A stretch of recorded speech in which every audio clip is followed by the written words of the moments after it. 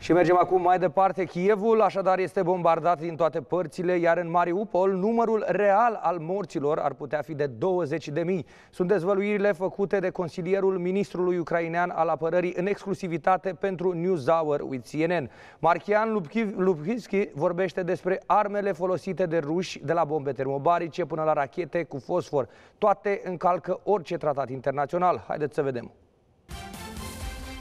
Mr. Markiyan Lubkivsky, thank you so much for your presence at Antena 2 Romania at NewsHour with CNN. Well, thank you, Sergio, for your interest. Thank you again for having me with you. First of all, I'd like to say thank you to all Romanian people, to your government for support of Ukrainian people in their fight for independence. So one more hot night for Ukrainians and for my country.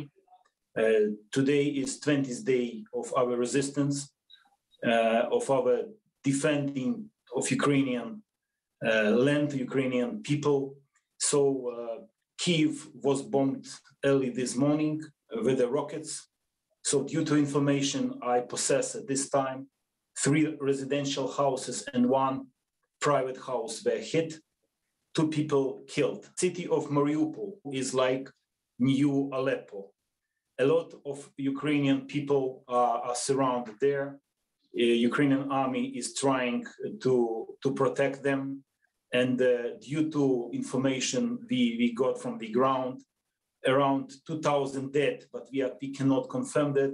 We think that the number of people who were killed during invasion is much more higher.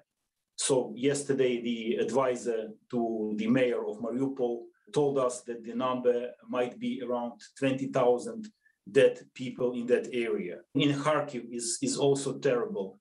So about 600 residential houses have been fully destroyed.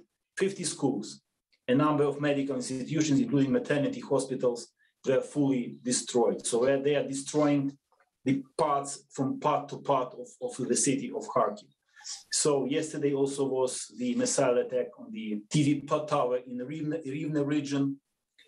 Again, 19 people died and 9 were wounded. During 18 days of Russia campaign in Ukraine, we lost 90 kids. 90 children were killed during that bloody campaign. So situation on the ground is as we see is really very hard. We saw many pictures with the explosions in Ukraine. What information do you have from your intelligence services regarding the Russian weapons? What type of weapons do the Russian troops use? We heard about thermobaric bombs, the phosphorus bombs. Yeah, they are using phosphorus bombs, phosphorus rockets. They are using munition which is not allowed due to international norms. So again, nobody can be safe because of Russians' intention to use chemical weapons or even nuclear. So that's why we are appealing to international community to stop them because of nuclear threat, which also should be analyzed, and the risk still exists. Mr. Lubkivsky, several rounds of negotiation took place, but there are only a few results.